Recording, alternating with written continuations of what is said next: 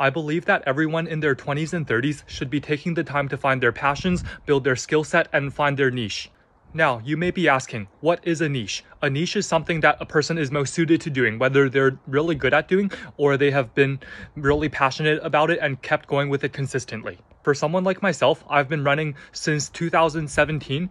During nursing school, I wasn't as consistent with running due to how busy it was, but I still kept more consistency than the average person. Now, keep in mind, I'm not a professional runner at all, but today I just hit a personal best of 38:38, and that can show what 7 years of consistency can do, coming from someone like me that had pneumonia when I was 17 and had to walk with an inhaler for many years. Now, during my race today, I've raced with some really elite runners. What those elite runners had in common was they prioritized training to progressively improve, they prioritized nutrition and sleep and recovery. Now, if you want to improve any of your nutrition goals, fitness goals, running goals, or anything in general, comment down below the word race.